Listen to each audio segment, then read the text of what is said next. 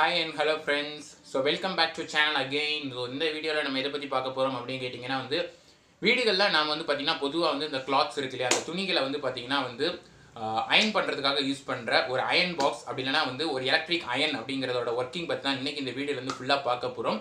So எப்படி அது பாத்தீங்கன்னா இந்த வீடியோஸ்ல பாத்தீங்கன்னா துணி வாஷ் பண்ற ஒரு மிஷினான வாஷிங் மிஷின் பத்தி பார்த்தோமோ அதே மாதிரி வாஷ் பண்ணி அதை ட்ரை பண்ணதுக்கு அப்புறம் பாத்தீங்கன்னா அயன் பண்ணுவோம் இல்லையா சோ க்ளீனா ஒரு கத்தி மாதிரி அப்படியே ஸ்ட்ரைட்டன் பண்றதுக்காக பண்ணக்கூடிய ஒரு ப்ராசஸான அயனிங் அப்படிங்கிறது பாத்தீங்கன்னா இன்னைக்கு அதை பத்தி நம்ம பார்க்க போறோம். அதுக்கு யூஸ் பண்ற அயன் பாக்ஸோட வர்க்கிங் பத்தி தெளிவா இந்த வீடியோல நம்ம பார்க்க போறோம். ஓகேவா?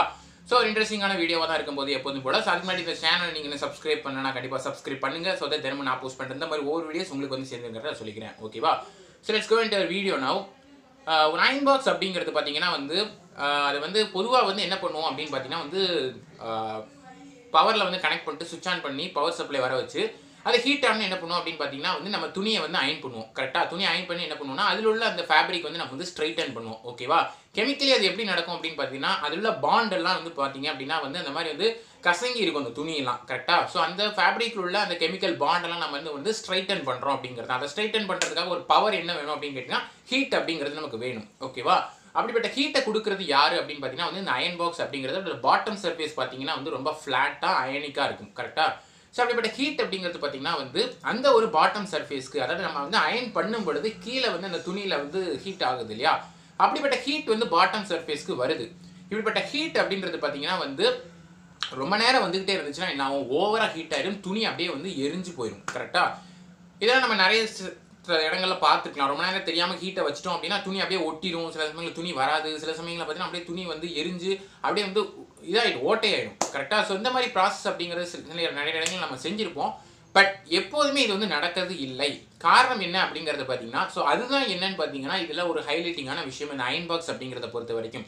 ஏன் ரொம்ப நேரம் ஒரு சர்டைன் அமௌண்ட் ஆஃப் ஹீட் ஒரு டெம்பரேச்சர் மெயின்டைன் ஆகுது. பட் அதுக்கு மேல ஆட்டோமேட்டிக்கா அந்த டெம்பரேச்சர் இன்க்ரீஸ்ங்கிறது ஸ்டாப் ஆயிடுது.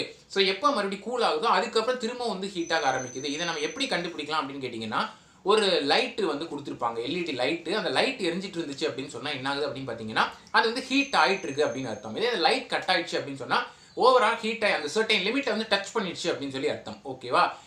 இந்த ப்ராசஸ் பொதுவா எப்படி நடக்கு அப்படின்னு சொல்லி கேட்டீங்க அப்படின்னா இதுல மெயினா யூஸ் ஆகுது யாரு அப்படின்னு பாத்தீங்கன்னா தெர்மோஸ்டாட் அப்படிங்கிற ஒரு விஷயம் தான். ஓகேவா?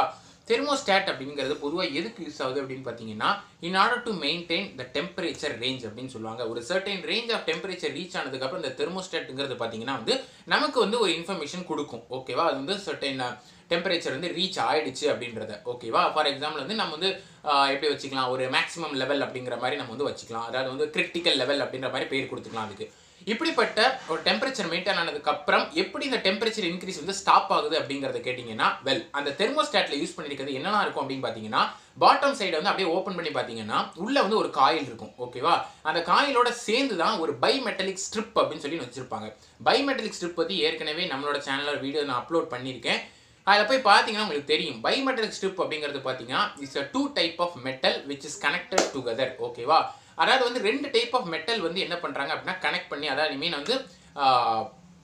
ஒன்று பிராஸ் வச்சுக்கலாம், இன்னொன்று பார்த்தீங்கன்னா வேற ஏதாவது ஒரு மெட்டல் வச்சுக்கலாம், அதாவது ஸ்டீல் வச்சுக்கலாம். ரெண்டையும் கனெக்ட் பண்ணியிருக்காங்கன்னு வச்சுக்கோங்களேன். அதை நீங்கள் ரொம்ப நேரம் ஹீட் பண்ணீங்க அப்படின்னு சொன்னால் ஆட்டோமேட்டிக்காக என்ன ஆகும்னு பார்த்தீங்கன்னா அது பெண்ட் ஆக ஆரம்பிச்சிடும். ஸோ பெண்ட் ஆகிறதுக்கான காரணம் என்ன அப்படின்னு பார்த்தீங்கன்னா both the metals are having different amount of expansion coefficient அப்படின்னு சொல்லுவாங்க. இந்த எக்ஸ்பான்ஷன் கோஎஃபிஷியன்ட் அப்படின்றது என்ன அப்படின்னு பார்த்தீங்கன்னா it is involve in the thermal expansion process அப்படின்னு சொல்லுவாங்க. ஓவரா ஹீட் பண்ணீங்கன்னா ஆட்டோமேட்டிக்கா பெண்ட் ஆக ஆரம்பிச்சிடும்.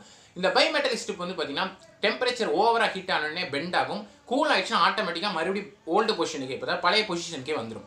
ஸோ தட் இது என்ன ஆகுது அப்படின்னு பார்த்தீங்கன்னா ஆட்டோமேட்டிக்காக பெண்ட் ஆகி ஓப்பன் ஆகி க்ளோஸ் ஆகிற காரணத்தினால நம்ம இதை ஒரு சுவிட்சாக ஆக்ட் பண்ண வைக்கலாம் அப்படின்றத பார்த்தீங்கன்னா இந்த தெர்மோஸ்டாட்டோட முக்கியமான கான்செப்ட். ஓகேவா? அந்த காயில் அப்படிங்கிறதுல பார்த்தீங்கன்னா ஒரு கான்டாக்ட் பாயிண்ட் இருக்கும். அந்த கான்டாக்ட்ல பார்த்தீங்கன்னா பைமெட்டலிக் ஸ்ட்ரிப் க்ளோஸ் ஆயிடுச்சுன்னா சர்க்கிள் க்ளோஸ்ட் அப்படின்னு அர்த்தம். இதே பைமெட்டலிக் ஸ்ட்ரிப் ஓப்பன் ஆயிடுச்சு, ஐ மீன் அதாவது ஓவரா ஹீட் ஆகி பெண்ட் ஆயிடுச்சு அப்படின்னு சொன்னா சர்க்கிட் ஓப்பன் ஆயிடுச்சு அப்படின்னு அர்த்தம். இதனால தான் பார்த்தீங்கன்னா சர்டைன் லெவல் ரீச் ஆனதுக்கு அப்புறம் உங்களோட லைட் எல்இடி லைட் கட் ஆகிறத உங்களால பார்க்க முடியும். கட் ஆயிடுச்சுன்னு சொன்னா பைமெட்டலிக் ஸ்ட்ரிப் பெண்ட் ஆயிடுச்சு அப்படின்னு அர்த்தம். ஐ மீன் சர்க்கிட் ஓப்பன் ஆயிடுச்சு அப்படின்னு சொல்லி அர்த்தம். ஓகேவா? இந்த ஒரு ப்ராசஸ் மூலமா என்ன ஆகுதுன்னு பார்த்தீங்கன்னா அயன் பாக்ஸ் சர்டைன் ரேஞ்ச் வரைக்கும் தான் ஹீட் ஆகுது தவிர அதுக்கு மேல என்ன ஆகுது அப்படின்னு பார்த்தீங்கன்னா ஆட்டோமேட்டிக்காவே அந்த சர்க்கிட் கட் ஆயிடுது.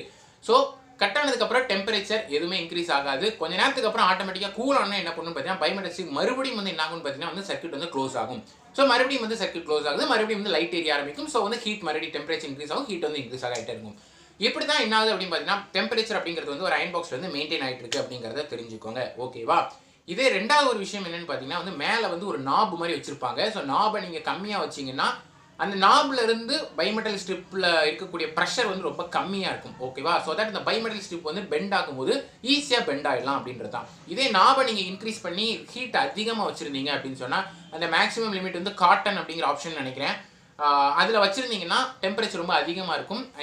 டெம்பரேச்சரில் அந்த ப்ரெஷர் வந்து அதிகமாக இருக்கும். அந்த நாப்ல இருந்து பைமெட்டல் ஸ்ட்ரிப்புக்கு ப்ரெஷர் அதிகமாக இருக்கும். ஸோ தட் அந்த பைமெட்டல் ஸ்ட்ரிப் வந்து ஓப்பன் ஆகுறது அப்படிங்கிறது வந்து பார்த்தீங்கன்னா ரொம்ப கஷ்டப்பட்டு, அதாவது வந்து எக்ஸ்ட்ரா அமௌண்ட் ஒர்க் டன் பண்ணி தான் என்ன ஆகணும் அப்படின்னு பார்த்தீங்கன்னா அந்த ப்ரெஷரை மீறி தான் வந்து ஓப்பன் ஆக வேண்டியிருக்கும்.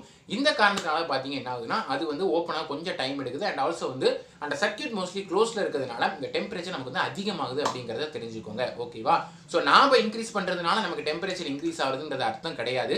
நாம இன்க்ரீஸ் பண்ணும்போது அதோட ப்ரெஷர் வந்து பைமெட்டல் ஸ்ட்ரிப்ல வந்து அதிகமாக இருக்குங்கிறது தான் உண்மை. ஓகேவா? அதனால தான் என்ன ஆகுதுன்னு பார்த்தீங்கன்னா ஒரு அயன் பாக்ஸ் அப்படிங்கிறதுல வந்து டெம்பரேச்சர் அப்படிங்கிறது வந்து நமக்கு ஹீட் அப்படிங்கிறது வந்து இன்க்ரீஸ் ஆகுதுங்கிறத தெரிஞ்சுக்கோங்க. ஓகேவா?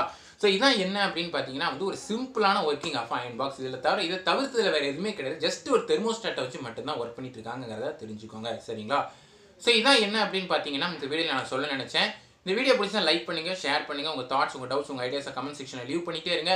ஸோ நம்ம ட்விட்டர், இன்ஸ்டாகிராமில் லிங்க் வந்து டிஸ்கிரிப்ஷனில் இருக்கிறது போங்க, ஃபாலோ பண்ணுங்கள். உங்களோட சஜஷன்ஸ் நீங்கள் அங்கேயும் சொல்லிட்டே இருக்கலாம், நீங்கள் அங்கேயும் என்கிட்ட பேசலாம், நான் கண்டிப்பாக ரிப்ளை பண்ணுவேன். நம்ம சேனலை மறக்காம கடைசி சப்ஸ்கிரைப் பண்ணிருங்க. ஸோ தினமும் நான் போஸ்ட் பண்ணுற மாதிரி ஒவ்வொரு வீடியோஸ் உங்களுக்கு வந்து சேர்ந்து சொல்லிக்கிறேன். So see you guys in the next video. Until then, bye, cheers and thank you so much for watching.